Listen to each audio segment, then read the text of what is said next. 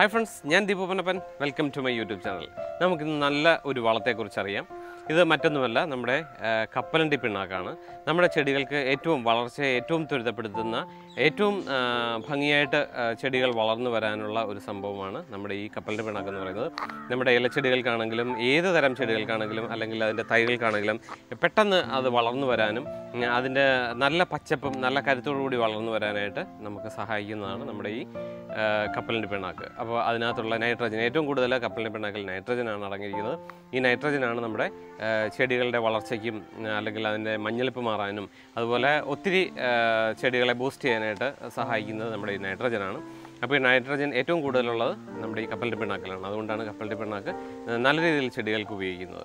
അപ്പോൾ നമുക്ക് നമ്മുടെ കപ്പലണ്ടി പിണ്ണാക്കിൻ്റെ ഈ വളത്തെക്കുറിച്ച് നമുക്ക് ഇന്ന് കൂടുതൽ അറിയാം. അപ്പോൾ വീഡിയോയിലേക്ക് കിടക്കുന്നതിന് മുമ്പ് ചെറിയൊരു കാര്യം പറഞ്ഞോട്ടെ, എൻ്റെ വീഡിയോ നിങ്ങൾ ആദ്യമായിട്ടാണ് കാണുന്നത്, അല്ല നിങ്ങൾ എൻ്റെ ഈ ചാനൽ സബ്സ്ക്രൈബ് ചെയ്തിട്ടില്ലെങ്കിൽ ഒന്ന് സബ്സ്ക്രൈബ് ചെയ്യുക. അതുപോലെ തന്നെ വീഡിയോ ഇഷ്ടപ്പെട്ടാൽ ലൈക്ക് ചെയ്യണം. നിങ്ങൾ കർഷകരായ മറ്റുള്ള കൂട്ടുകാർക്ക് ഇതൊന്ന് ഷെയർ ചെയ്യാനും മറക്കണ്ട. അതുപോലെ തന്നെ നിങ്ങളുടെ നിർദ്ദേശങ്ങളോ നിങ്ങൾക്ക് ഉള്ള അനുഭവങ്ങളോ നിങ്ങൾ കമൻറ്റ് ബോക്സിൽ ഒന്ന് കമൻറ്റ് ചെയ്യാനും മറക്കണ്ട. അപ്പോൾ നമുക്ക് വീഡിയോയിലേക്ക് കിടക്കാം. ഓക്കെ, അപ്പോൾ നമ്മുടെ ഈ കപ്പലണ്ടി പിണ്ണാക്ക് നമുക്ക് കടകളിൽ നിന്ന് വാങ്ങിക്കാൻ കിട്ടും. ഇത് നമുക്ക് രണ്ട് രീതിയിൽ ഉപയോഗിക്കാം. ഒന്നെങ്കിൽ പൊടിച്ച് ഉപയോഗിക്കാം, അല്ലാന്നുണ്ടെങ്കിൽ നമുക്ക് വെള്ളത്തിലിട്ട് അത് ഡൈല്യൂട്ട് ചെയ്ത് ഉപയോഗിക്കാം. വെള്ളത്തിലിട്ട് അത് ലയിപ്പിച്ച് ഉപയോഗിക്കുന്നതാണ് ഏറ്റവും നല്ലത്. കാരണം വേരിലൂടെ പെട്ടെന്ന് ഇത് വലിച്ചെടുക്കാനായിട്ട് ഇത് പുളിപ്പിച്ച് അല്ലെങ്കിൽ ഇത് ഡൈല്യൂട്ട് ചെയ്ത് വെള്ളത്തിലിട്ട് അലിയിച്ചെടുക്കുന്നതാണ് നല്ലത്.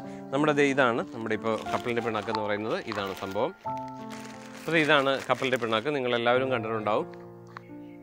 ഇതാണ് കപ്പലണ്ടി പിണ്ണാക്ക്. ഇതുപോലെ പീസായിട്ട് ഇങ്ങനെ ഇരിക്കും. അപ്പോൾ ഈ കപ്പലണ്ടി പിണ്ണാക്കിന് ഇപ്പോൾ 58 രൂപയാണ്. പക്ഷേ ഇതിൻ്റെ ആ ഒരു എഫക്റ്റ് എന്ന് പറയുന്നത് 58-ലല്ല, അതിനേക്കാൾ ഒക്കെ ഉയരത്തിലാണ് ഇതിൻ്റെ രീതി എന്ന് പറയുന്നത്. ഇത് മിക്ക കടകളിലും കിട്ടും, നിങ്ങളൊന്ന് അന്വേഷിച്ചാൽ മതി. അല്ലെങ്കിൽ വളം വിൽക്കുന്ന കടകളിൽ കിട്ടും, അല്ലെങ്കിൽ നമ്മുടെ സ്റ്റേഷനറി കടകളിലൊക്കെ ആയിട്ട് ഇത് എല്ലാ സ്ഥലങ്ങളിലും കിട്ടുന്നതാണ്. നിങ്ങളൊന്ന് അന്വേഷിച്ചാൽ മതി. ഇത് വളരെ എഫക്റ്റീവാണ്. ഞാൻ ചീര നന്നായിട്ട് വളരാനുള്ള ഒരു വീഡിയോ ചെയ്തിരുന്നു. അപ്പോൾ അതിനകത്ത് ഞാൻ കോഴിക്കാഷ്ടമാണ് ഉപയോഗിച്ചിരുന്നത്. അപ്പോൾ ഈ കോഴിവളത്തേക്കാൾ അതിന് ഭയങ്കര സ്മെല്ലൊക്കെയാണ്. ഇതിന് ചെറിയ മണമുണ്ട്, എന്നാലും ഇത്രയും അതിൻ്റെ അത്രയും ഒരു നാറ്റമോ പ്രശ്നങ്ങളോ ഒന്നും ഇതിനില്ല. അപ്പോൾ ഇതൊന്ന് പുളിപ്പിച്ച് ഉപയോഗിക്കുകയാണ് ചെയ്യേണ്ടത്. അതെങ്ങനെയാണ് ചെയ്യേണ്ടതെന്ന് ഞാനിപ്പോൾ കാണിച്ചു തരാം. അപ്പോൾ നമുക്ക് നമ്മുടെ ചീര, കറിവേപ്പ്, അതുപോലെ ഇലച്ചെടികളായിട്ടുള്ള എല്ലാ സാധനങ്ങൾക്കും നമുക്ക് ഇതിൻ്റെ സ്ലറി, അതായത് ഇത് വെള്ളത്തിലിട്ടിട്ട് നമുക്കത് അതിൻ്റെ തെളി ഊറ്റിയെടുക്കാൻ പറ്റും. അപ്പോൾ ഇത് വളരെ പെട്ടെന്ന് വളർന്ന് വരാനായിട്ട് ഏറ്റവും നല്ല ഒരു വളമാണ് നമ്മുടെ ഈ കപ്പലണ്ടി പിണ്ണാക്ക് എന്ന് പറയുന്നത്. അപ്പോൾ നമുക്ക് ഈ വളം എങ്ങനെയാണ് നമുക്ക് ഉപയോഗിക്കുന്നത് നോക്കാം. അതായത് നമുക്ക് ഇതിപ്പോൾ 1 കിലോ വളമാണ്. അപ്പോൾ ഇതിനകത്തൊരു 100 ഗ്രാം നമ്മളെടുക്കുക, അല്ലെങ്കിൽ ഒരു 2 പിടി എന്നുള്ള രീതിയിൽ നമ്മൾ എടുത്താൽ മതി. അല്ല അതിന് പ്രത്യേകിച്ച് അത് കൂടിപ്പോയത് കൊണ്ടോ ഒന്നും കുഴപ്പമില്ല. അതിപ്പോൾ 2 പിടി നമ്മളെടുക്കുക.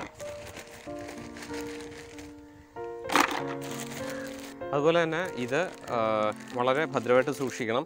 നമ്മളിപ്പോൾ ഇത് വെള്ളത്തിൽ ലയിപ്പിച്ച് ഉപയോഗിക്കുന്നതാണ് പറയുന്നത്. ഇപ്പോൾ നമുക്ക് പൊടിയായിട്ട് വിടാം, പക്ഷേ അന്നേരമുള്ള കുഴപ്പമെന്ന് പറഞ്ഞാൽ ഇതിന് ചെറിയ മധുരം ഉള്ളതുകൊണ്ട് ഉറുമ്പിൻ്റെ ശല്യം ഭയങ്കരമായിട്ടുണ്ടാകും. അപ്പോൾ അതുകൊണ്ടാണ് കൂടുതലും ആൾക്കാർ ഇത് പുളിപ്പിച്ച് ഉപയോഗിക്കുന്നത്. അപ്പോൾ അതുകൊണ്ട് അങ്ങനെ ചെയ്തു കഴിഞ്ഞാൽ വലിയ പ്രശ്നമില്ല.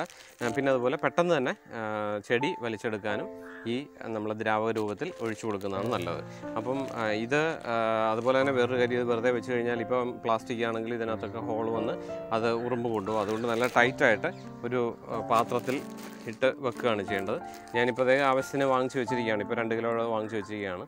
അപ്പോൾ അത് നല്ല ടൈറ്റായിട്ട് നമ്മൾ എയർ കയറാത്ത ഒരു പാത്രത്തിൽ അടച്ചു വെക്കുകയാണ് ചെയ്യുന്നത്.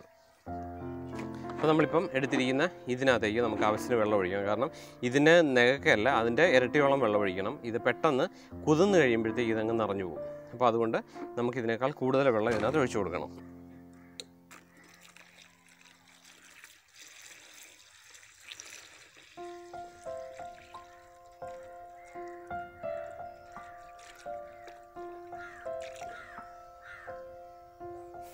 അപ്പോൾ ഇത് നമ്മളിപ്പോൾ വെച്ച് ഇതിനകത്ത് വെള്ളം കൂടിയത് കൊണ്ട് കുഴപ്പമില്ല. കാരണം നമുക്ക് ഇതിനി ഡൈല്യൂട്ട് ചെയ്താണ് ഒഴിക്കേണ്ടത്. അപ്പോൾ അതുകൊണ്ട് തന്നെ ഇത് വെള്ളം കൂടിപ്പോയെന്നോ കുറഞ്ഞു പോകരുത്. കാരണം ഇതങ്ങ് കട്ടിയായിപ്പോൾ. അതുകൊണ്ട് കൂടിപ്പോകാതെ, കൂടിയാലും കുഴപ്പമില്ല. നമ്മളിത് ആവശ്യത്തിന് വെള്ളം ചേർത്ത് വെക്കുക. അങ്ങനെ ഞാൻ വെച്ചിരിക്കുന്നതാണ്. ഇത് ഈ പാത്രത്തിലുള്ളത്, അങ്ങനെ ഇതിപ്പം ഒരു 3 ദിവസം ആയതാണ്. നോക്കിയേ, ഇതിപ്പോൾ നന്നായിട്ട് ഇളകി നന്നായിട്ടിരിക്കുകയാണ്.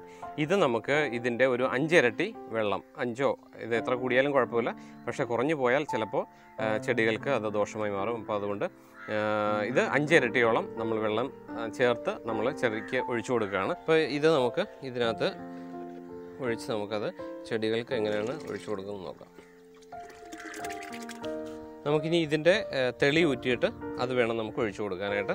അതുപോലെ തന്നെ ഇതിന് ചെറിയൊരു സ്മെല്ലൊക്കെ ഉണ്ട്, മറ്റേ നമ്മുടെ കോഴിവെള്ളത്തിൻ്റെ അത്രയും പ്രശ്നമൊന്നുമില്ല കേട്ടോ. അപ്പോൾ ഇത് നമുക്ക് തെളി ഊറ്റിയിട്ട് തെളി നമുക്ക് ഒഴിച്ചു കൊടുക്കാം. ബാക്കി ചണ്ടി വേണമെങ്കിൽ ഇടാം, അല്ലാന്നുണ്ടെങ്കിൽ ചെടികൾക്ക് അതൊരു വളമായിട്ട് അത് കിടന്നോളും, അത് കളയേണ്ട കാര്യമില്ല. ബാക്കിയുള്ളതും നമുക്ക് ഇട്ട് കൊടുക്കാം. അപ്പോൾ അതെങ്ങനെയാണെന്ന് നമുക്ക് അതും കൂടെ കാണാം. എനിക്കിത് നമ്മൾ കഴിഞ്ഞ ദിവസം മുരിങ്ങയുടെ ഒരു വീഡിയോ ചെയ്തിരുന്നു. ആ മുരിങ്ങയുടെ 2 വിത്താണ് നമ്മൾ പാകിയിരുന്നത്. ആ 2 വിത്തും ഇപ്പോൾ കിളുത്തു. നോക്കിയാൽ കണ്ട, പെട്ടെന്നാണ് അത് കിളുത്ത് വന്നത്. നല്ല വിത്തായിരുന്നു, അപ്പോൾ അത് കിളുത്ത് വന്നിട്ടുണ്ട്. എന്തായാലും ഇതിൻ്റെ വീഡിയോ കണ്ടിട്ടില്ലാത്തവർ ഒന്ന് എൻ്റെ ചാനലൊന്ന് പോയി ഇതൊന്ന് കാണണം. അപ്പോൾ ഇതിൻ്റെ തെളി കംപ്ലീറ്റ് മേളിലും അതിൻ്റെ ആ പിച്ചിട്, അതായത് അതിൻ്റെ ആ ബാലൻസ് ഉള്ള സാധനങ്ങളെല്ലാം താഴെയാണ്. അപ്പോൾ അതുകൊണ്ട് നമുക്ക് പ്രശ്നമില്ല, മേളിലുള്ളത് മാത്രം നമുക്ക് ഒഴിച്ചു കൊടുക്കാം.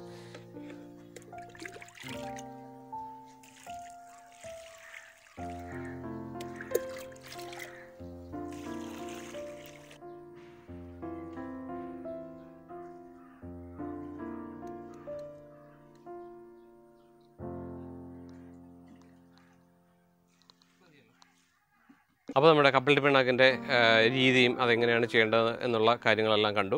വളരെ നല്ല ഒരു വളമാണിത്. എല്ലാത്തിൻ്റെയും ഇലച്ചെടികൾക്കാണ് ഏറ്റവും കൂടുതൽ ഉണ്ടാകുന്നത്. കാരണം ഞാൻ നേരത്തെ പറഞ്ഞു, നൈട്രജൻ നിറയെ ഉള്ളതാണ് ഇതിനകത്തെന്ന് പറയുന്നത്. അപ്പോൾ ഇതെല്ലാവരും ഒന്ന് ചെയ്ത് നോക്കണം, കാരണം വളരെ എഫക്റ്റീവാണ്. നമുക്ക് വളമില്ല എന്നുള്ള പലരും ചോദിക്കുന്നൊരു കാര്യമാണ് നമുക്ക് വളത്തിൻ്റെ ഒരു വിഷയം. അപ്പോൾ ഇത് ചെയ്ത് നോക്കിയാൽ മതി. അപ്പോൾ ഈ വീഡിയോ നിങ്ങൾക്ക് എല്ലാവർക്കും ഇഷ്ടപ്പെട്ട് കാണും എന്ന് ഞാൻ പ്രതീക്ഷിക്കുന്നു. അപ്പോൾ വീണ്ടും നല്ലൊരു വീഡിയോയിലൂടെ അടുത്ത ദിവസം കാണാം. അതുവരേക്കും ബൈ.